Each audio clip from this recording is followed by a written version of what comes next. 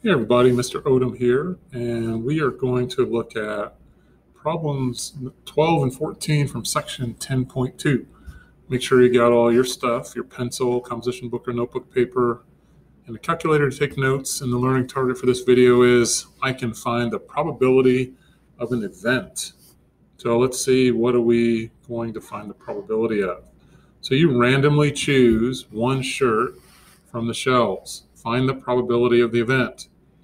So number 12 says the probability of choosing a green shirt. So I put a circle around the green shirts, right? And so remember the formula to find the probability of an event? It's the FO over the PO. And remember the FO are the favorable outcomes, the outcomes you want. So in this problem, we want to choose a green shirt.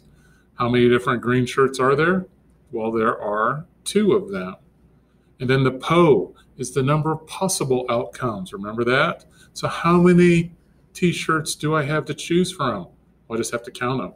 There's 5 on the first shelf, 1, 2, 3, 4, 5, and 5 on the second. So there's 10 total possible outcomes. So now I have this ratio, and as with all fractions and ratios, I have to simplify it. So I get 1/5 or 1 out of 5. That's my probability. All right. Let's look at number 14. Number 14 says not choosing a black shirt. So the probability of not choosing black, here's the black shirts, and I'm not going to choose these, so these are off limits. Okay.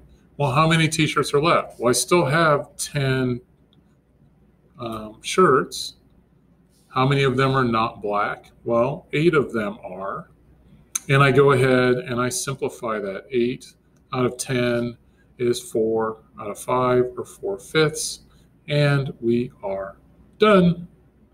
All right, so hopefully that was helpful, and make sure you bring your questions to class. I'd love to help you guys understand this stuff. This is Mr. Odom, and I'm out.